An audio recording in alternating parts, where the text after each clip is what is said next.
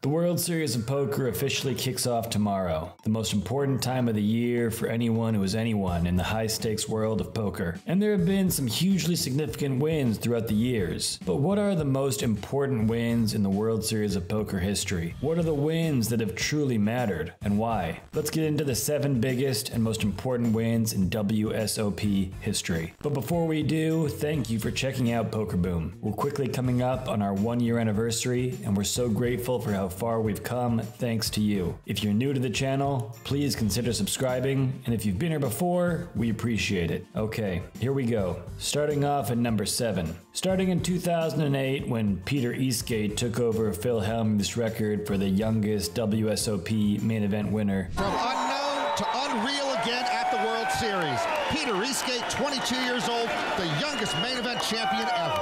The winner of the main had consistently been in their 20s for 8 straight years. But this all changed in 2016 when Vietnamese poker player Qui Nguyen, who was 39 at the time, took down the tournament and its over $8 million prize. Nguyen won his seat at the 2016 main event through an $1,100 satellite that his family begged him to sell for the $10,000 entry fee, but he declined. And he was right too, because he went on to defeat Gordon Vail in the 181st hand of Heads Up with his King 10 against Vail's Jack 10 on a board of King 9-7, 2-3. One of the highlights of his time at the main was that with every pot that he won, his fans yelled out,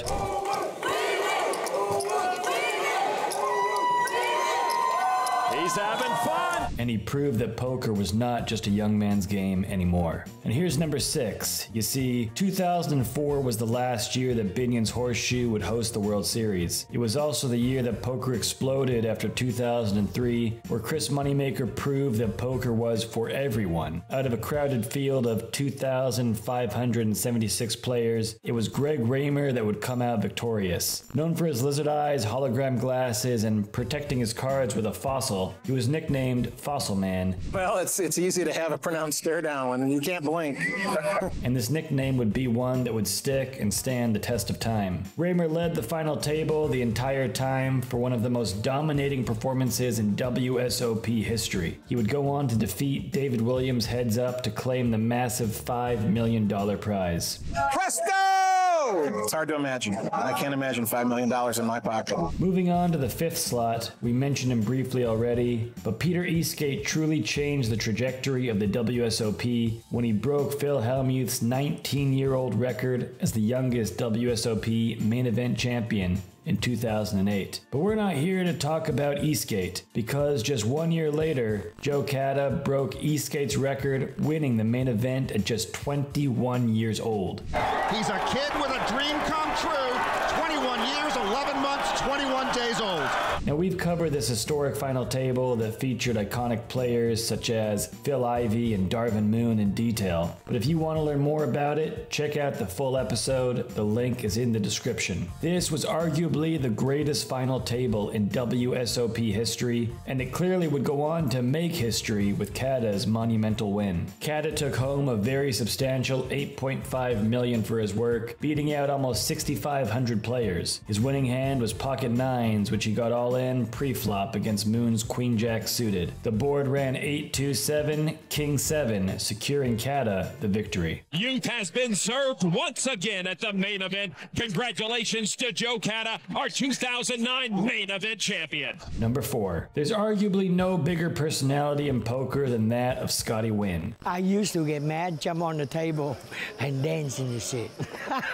And there's also arguably no better quote than the quote from Nguyen at the 1998 World Series of Poker. "You call gonna be all over, baby."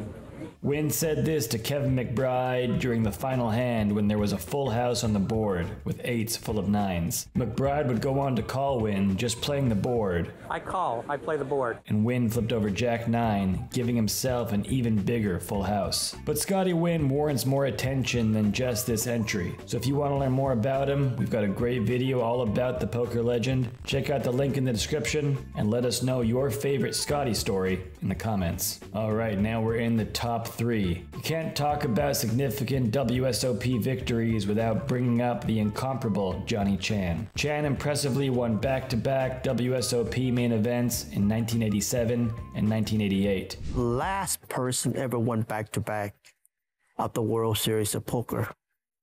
That is a big deal. He almost was able to make it a three-peat in 1989 when he went heads up against an up-and-coming player you might have heard of named Phil Hellmuth, but unfortunately he came up short. Of Hellmuth's victory here, Mike Sexton would go on to say, "To be honest, it was just like Stewie," referring to Stu Ungar, when Phil won his first tournament in 1980. No one gave him a chance either. It was his first time and no one thought this youngster would win, and that is just how they treated Phil. But Phil did not lack confidence even at that young age. But back to Chan, he is still the last player in WSOP history to be able to win the tournament back-to-back, and he's currently tied with Doyle Brunson, Eric Seidel, and Phil Ivey for the second most WSOP bracelets, with 10, behind only Phil Hellmuth himself with 17. In second place, it's someone everyone in the poker world knows of. We're talking about the kid, Stu Ungar. And back in 1997, Ungar was attempting his comeback after many years plagued by addiction. Backed by Billy Baxter, I always felt like he could almost see through the cards. He was a savant. Ungar played remarkably in the 1997 WSOP main event, eventually making his way all the way to the final table, where the final heads-up battle saw him clinch his third WSOP victory when he made a straight on the river with ace-4. Deuce. Stewie wins the tournament. Stu Ungar has won 3 World Series of Poker.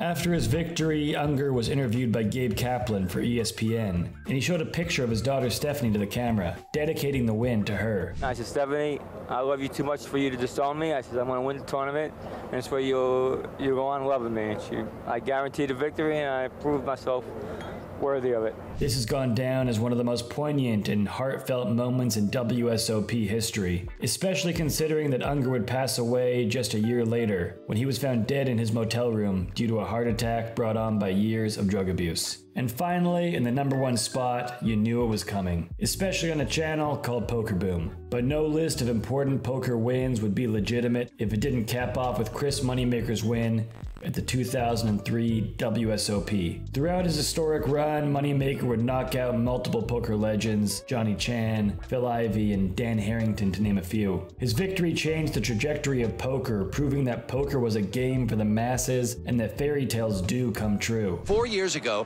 Chris Moneymaker was a Tennessee accountant.